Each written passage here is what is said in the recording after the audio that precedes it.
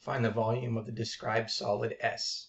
Now the base of S is the region enclosed by the parabola y equals 1 minus x squared. So you can see here that here's the parabola, 1 minus x squared, and the x-axis, which is the same thing as the horizontal line y equals 0. Now the cross sections are perpendicular to the y-axis, are squares. So the cross sections perpendicular to the y-axis are squares. So let's take a look at the three-dimensional look of this graph. So this is the y-axis, this is the x-axis. And the axis that goes right through here is the z-axis, which creates that three-dimensional space. So what we want to do is we want to take a cross-section of this graph. And there we have our square. Now keep in mind here that we're taking multiple cross sections of these squares. Okay, so with that you can see that we have our square, which is the area of a square, which is side times side. Okay, now I want you to take a look at the base here. So the base, there are two bases. So down here, you will see that there are two. So if you look at the center here, let's denote that. So, excuse me, we have times 2. And so the reason why is the following. So let's just take a look at first this function. So we have the function y equals 1 minus x squared. And so you notice here is that we're taking the cross section according to the y-axis. So this cross section of this square is in this direction. And so that's why we're revolving it around the y-axis. And if that is the case, then we need to solve for y, or excuse me, solve for x in this first equation. So we have x squared minus, or negative x squared plus 1 equals y. We subtract 1 to both sides, we get negative x squared equals y minus 1.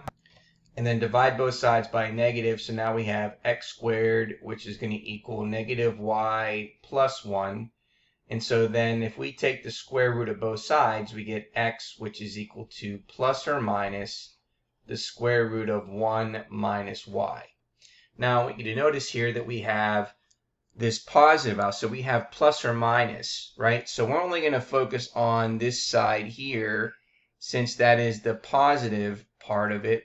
The other side would then represent the negative portion of that. So now we know that x is going to equal the square root of 1 minus y. So now we know what that represents.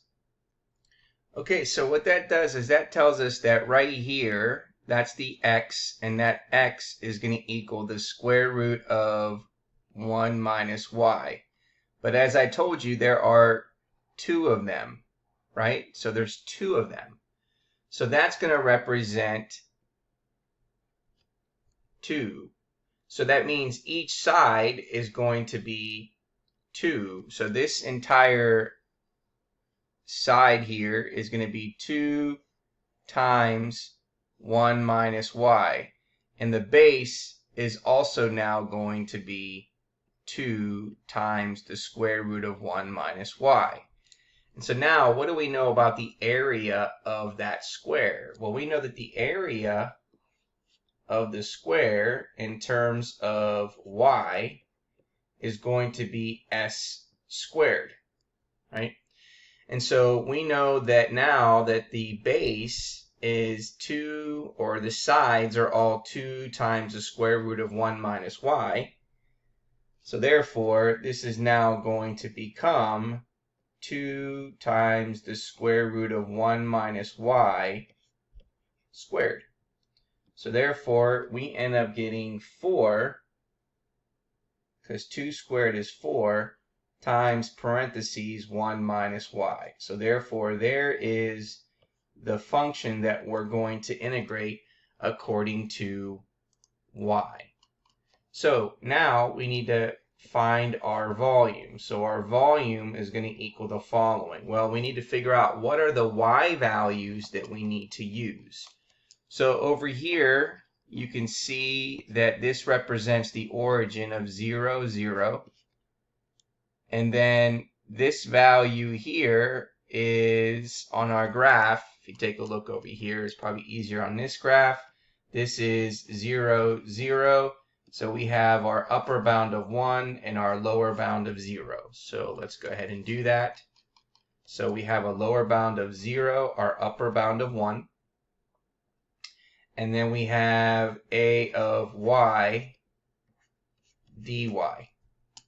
And what do we know about a of y? Well, we know that it's 4 times 1 minus y. So we're going to go from 0 to 1. We're going to factor out the 4. And then we have 1 minus y dy. And so the next step is to find the antiderivative. So we have 4 times the antiderivative of 1 is going to be y, and then the antiderivative of y is going to be 1 over 2y squared. And then we're going to evaluate it from 0 to 1. And so therefore we have 4 times, we have 1 minus 1/2 times 1 squared minus 0 minus 1/2 times 0 squared. And we know that this piece is going to give us 0.